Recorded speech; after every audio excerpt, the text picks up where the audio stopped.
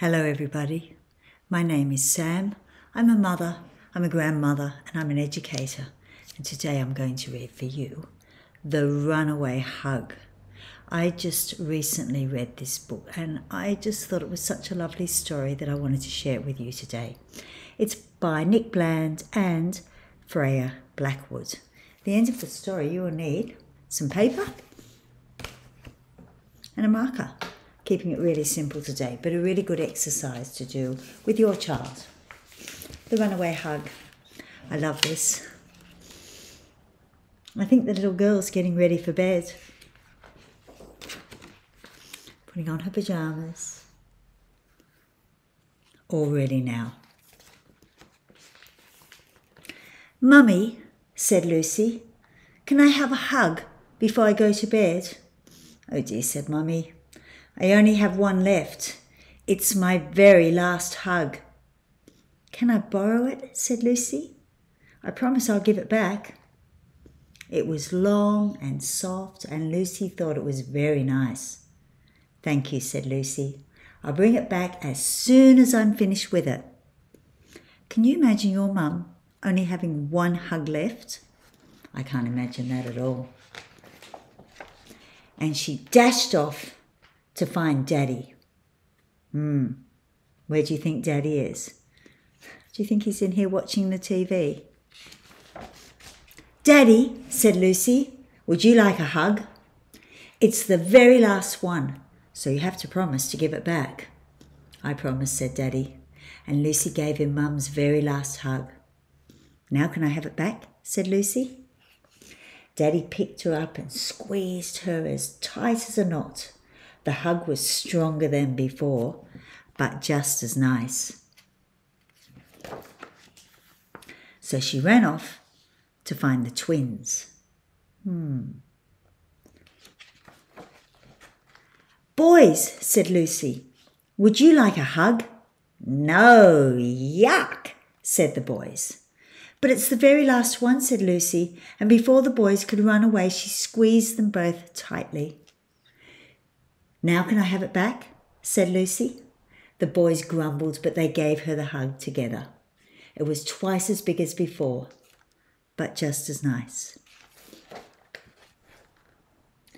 So she skipped away to find Lily. I think that's Lily, the little baby. "Would you like a big hug, Lily?" said Lucy. Lily always wanted a hug. She threw open her little arms and Lucy gave her a great big hug.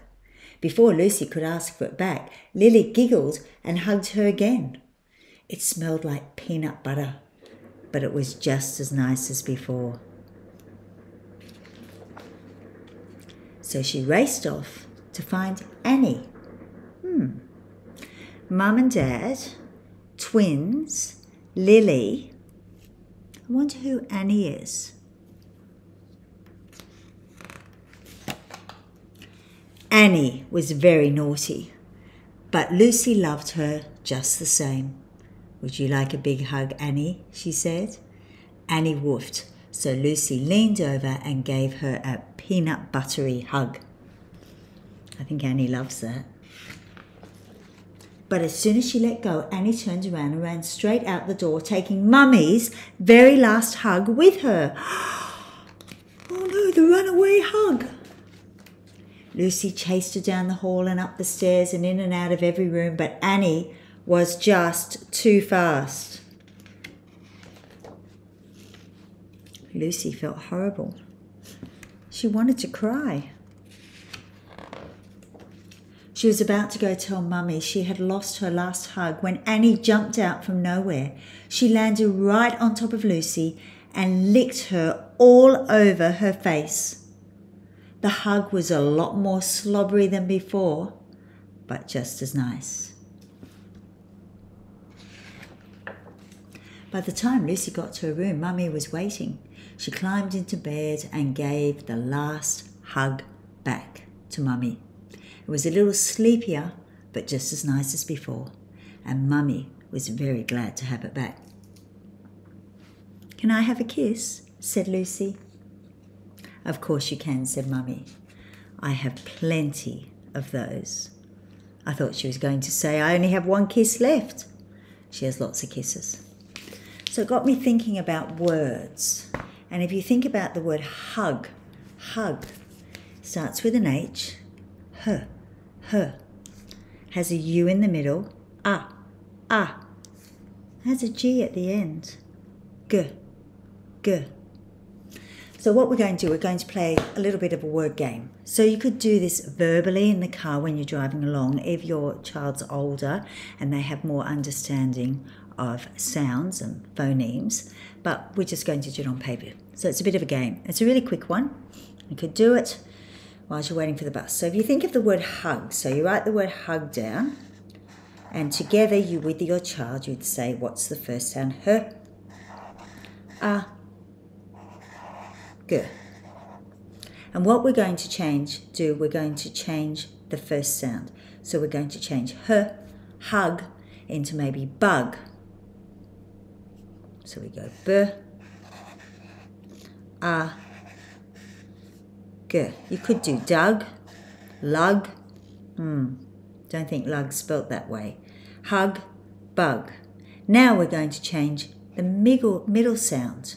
And I guess this is where you might talk about vowels. So we need to maybe write the vowels, A, E, I, O, U. So we're going to change the vowel. We've used that one, so what else could we do? We could make it bag, we could make it beg, we could make it big, or we could make it bog. I think I'll just make it bag. So bug now becomes bag. B, A, G. And now we're going to change the last sound. So the first two sounds stay the same. B, bag. Let's make it B, A, T, bat. And we've gone from hug to bat. It's just a nice little word game. It doesn't take very long. Keep them as consonant, vowel, consonant words. Keep it simple. Have a lovely day. Be good to each other. All the best. Bye-bye.